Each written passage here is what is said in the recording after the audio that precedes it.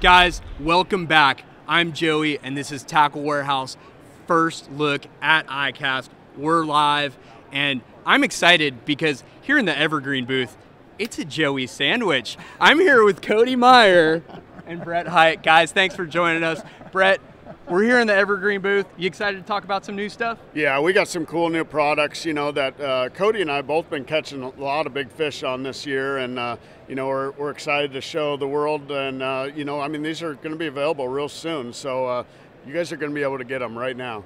We're excited about it. First off, we've got another skirted bait, right, from Evergreen.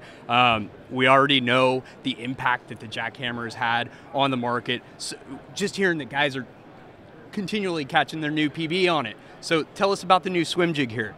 Yeah, it's an Evergreen Grass Ripper. You saw me at Harris Chain maybe a month ago, catch a bunch of big fish on it. Saw Cody at Potomac on it. So it's definitely has a unique wedge head shape design. We got it in quarter, 3/8 and a half.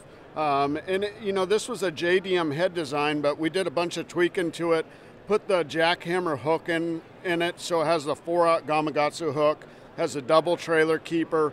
And what's cool, for you guys that love throwing the jackhammer, we have it in 10 jackhammer colors. So if you're catching them on a Bee Hite Delight jackhammer, you can go right to a Bee Hite Delight grass ripper. So it's just kind of effortlessly and seamlessly just switch back and forth between a swim jig and the jackhammer. That's really awesome. I mean, like you alluded to, already a proven national level tournament fish catcher in some well-known colors. It's got a really unique head design on there. Can you tell us a little bit about that?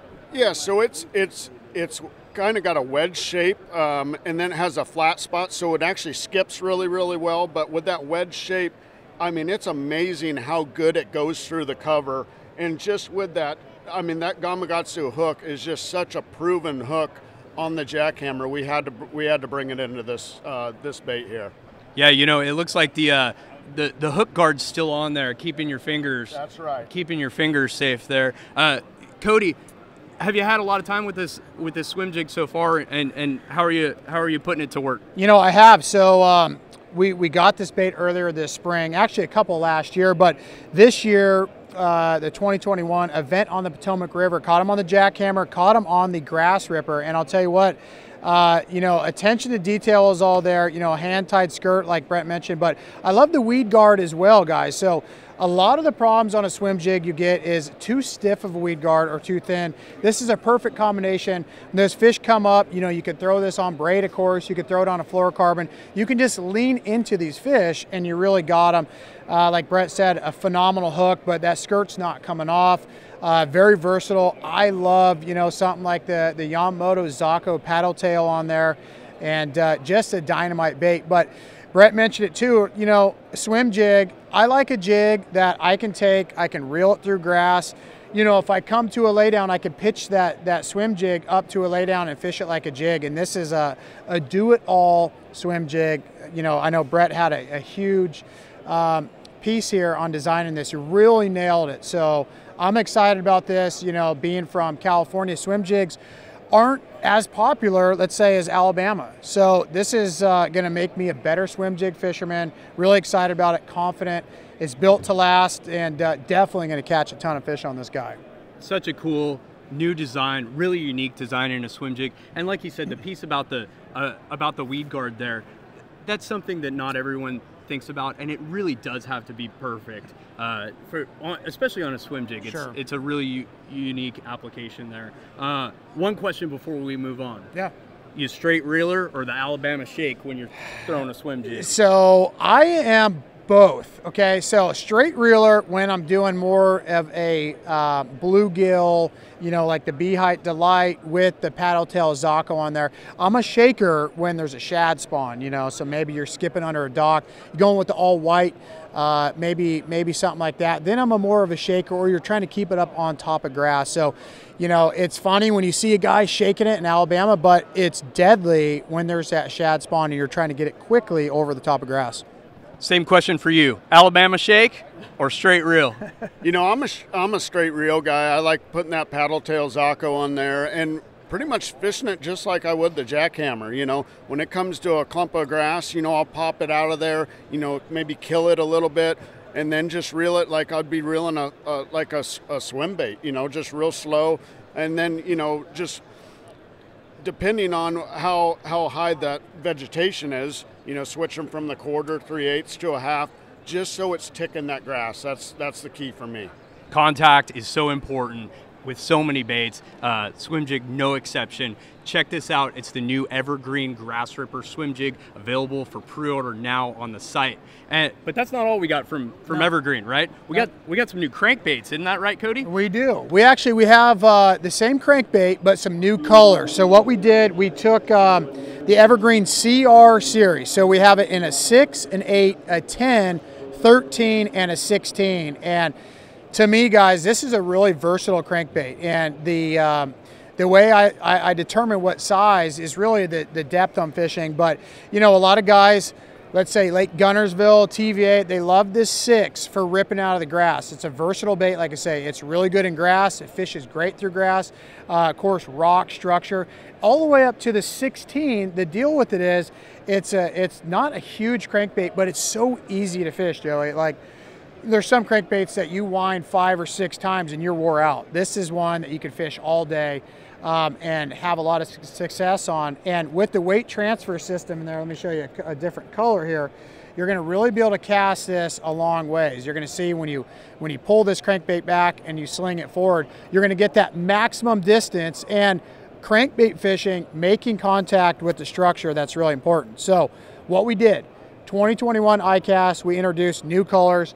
Brett and I talked about this all spring. Colors that we thought were really important to the CR, starting with the skeleton Wagasaki. We wanted that really clear color for that clear water situation. We have a hologram Wagasaki.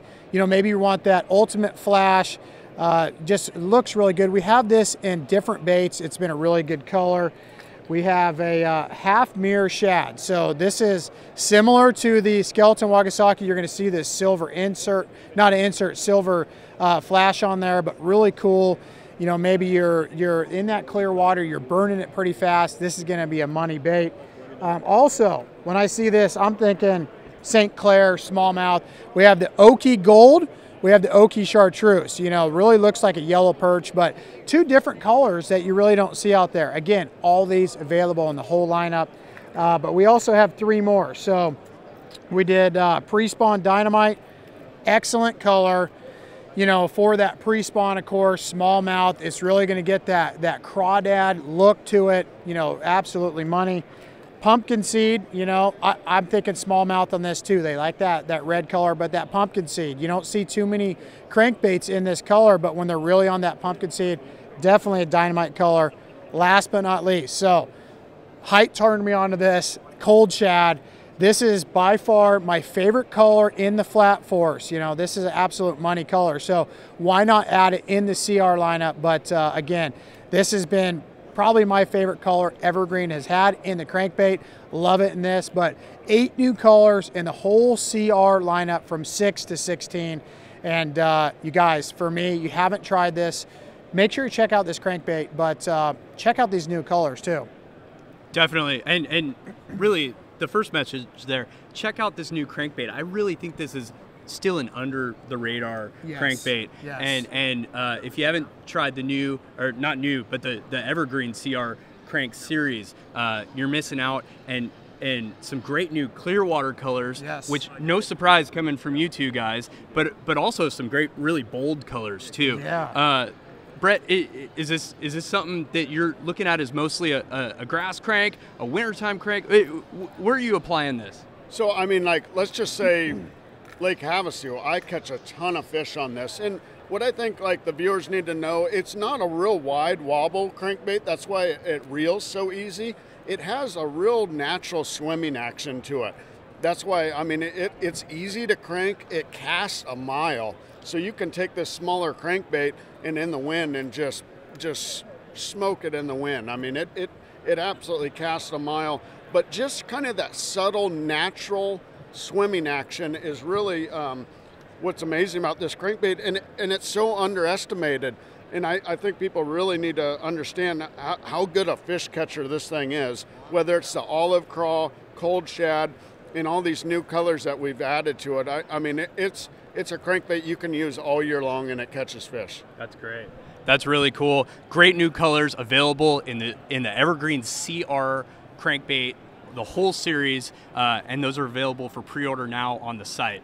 So up next, we've got a really cool buzzbait that's actually been out. It was a classic release. Yes. But we definitely need to talk about this because this is a very exciting little buzzer. Yes. Yes, Evergreen Loud Buzz. So it was actually in the new product showcase at ICAST here as well, but came out at the Classic. This buzzbait for me, guys, has been absolutely incredible. For starters, you know, you're going to see the keel here on the head. And, you know, one thing about a buzzbait, when conventional buzzbaits, when you're winding them, they're off to the left, they're off to the right, whatever they might be, they drive me nuts. So that keel shape really gets it running true every single time. That to me is a really big deal. Also, you can see the size of this blade and the bead up above the blade here. So you're going through grass, it's going to really help keep grass out of that blade. So when that bait is in the strike zone, you know, you're going to have that fish not have this bait foul up. So that's a big deal. But the blade, the name, Loud Buzz, this thing is extremely loud. And something I love about it, Joey, is you can fish it really, really slow. So there's some buzz baits you got to burn across the surface to get that action, to get that sound. With Evergreen here, the Loud Buzz, you can fish it slow through the strike zone. Maybe there's a big stump. You want to really creep it by that stump, you're going to be able to do that. Again, I'll have Brett talk about some of the color selection here, but hand-tied skirt. And look how far back the hook is. It's a premium hook. So you see a lot of buzz baits, maybe with a toad style soft plastic on there, where the hook point is so close to the blade, you miss a lot of fish. No trailer hook needed for this guy. You're gonna have a big bite area for this fish. A heavy gauge wire, you could throw it on braid, heavy fluorocarbon, but the Evergreen Loud Buzz is really cool. I feel like it's been a while since we've talked about a really awesome buzz bait, and Evergreen really nailed it with this Loud Buzz. Have Brett talk about some of the colors and stuff, but definitely a dynamite bait. Absolutely. I am notorious for being a sample stealer in the office. And Corey's behind the camera going, yes. This is one that we were having big fights on in the office before they came out. Hey, Corey's probably got more than Brett or I, right? Probably more of these. Corey has a bigger tackle problem than I do. Yeah. But I do want to kick this over to Brett, because Brett, I mean, that's a Brett Hite signature skirt color on there, and I know you've put some work in on this buzzer. So tell us a little bit about it. Yeah, you know, I mean, we're just trying to kind of go seamlessly through from topwater to kind of, you know, aggressive fishing to a swim jig. I mean, I was like, why hasn't anybody ever come out with a green pumpkin buzzbait? I mean, it's like the best all-around color. So we got 8 really, really good colors in this, from shad to Beehite Delight, and you know, we kind of switched up the blades. We got, like, this has an anodized black blade. We got silver blades. We have a white bladed one on the shad. You know, I mean, just using those colors that guys have confidence in. I mean, they love Beehite Delight. They like a fire crawl. I mean, chartreuse shad. So I mean, because I'm a creature of habit, and it's like, you know, what's my favorite color? And I always seem to pick that out of my box. We got a black on black one for those guys, you know, love a black buzzbait, but we want to get where those guys, they're in love with a certain jackhammer color. You can pick it up in the Loud Buzz or in the Grass Ripper. You know, for years, my favorite buzzbait color was a gold blade and a green pumpkin skirt, and I had to make them myself. Yep. Because nobody made it. Nobody made it. Great attention to detail there. A really cool buzzbait, and that guy is already available. That was a release a few months ago. Yep. So get on Tackle Warehouse and get that guy now. It's the Loud Buzz, right? The Loud Buzz. It's a. By the way, it's a 3/8 ounce. So, but it really casts phenomenally well with that big blade. And just like Cody said, you can burn it or really slow it down, you know, in those early months or late fall when those fish are a little bit more lethargic. Awesome. Great info, Brett. We do have one last product from Evergreen to talk about, and that's a new size in one of my favorite schooling fish topwaters. I know it's yours. You've probably won a lot of money on this guy. New from Evergreen, it's the SB and it's the 77 size, right? Available for pre-order on tacklewarehouse.com.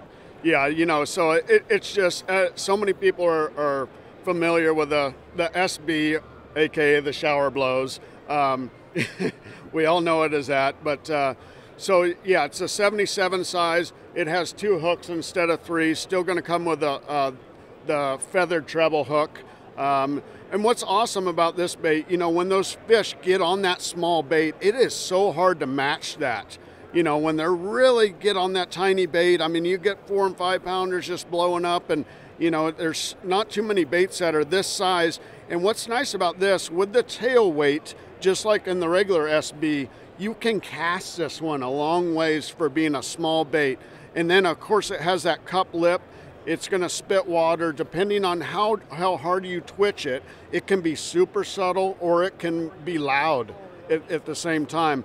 We have it in eight new colors and a couple exclusive colors that are specifically just for the 777, like this beautiful one with a little hologram, kind of a ghost Wagasaki color, but just an awesome kind of a finesse when those fish get on that small bait, whether they're boiling or just, you know, at a shad spawn or something like that.